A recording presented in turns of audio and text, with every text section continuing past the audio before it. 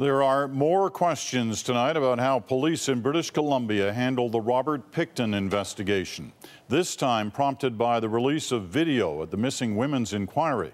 It's from January of 2000, 2 years before the pig farmer would be charged with murder. Ian Hannamansing is on the story for us tonight. Ian.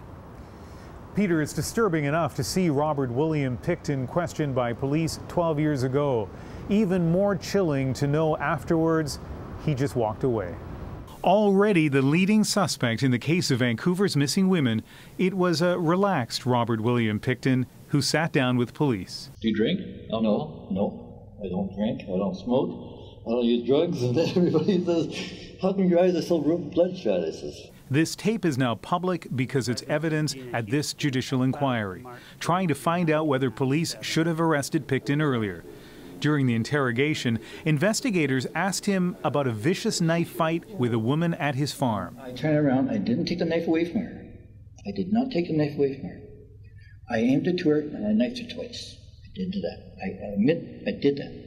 That's one thing I shouldn't have done. 2 hours of questions, no incriminating answers. So you've never taken any of the prostitutes back to your trailer?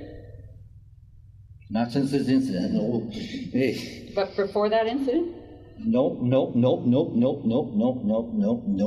This now retired RCMP officer was watching the questioning as it took place back in 2000, and today said it was frustrating. It certainly wasn't a textbook case on how to do an interview.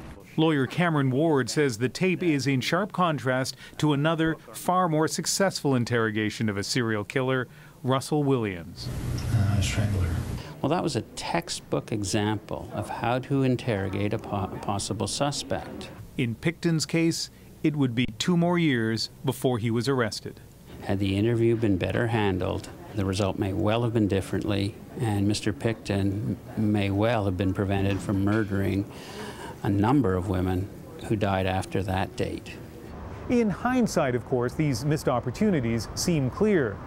Now, the inquiry will have to determine whether they should have been obvious to police and prosecutors at the time.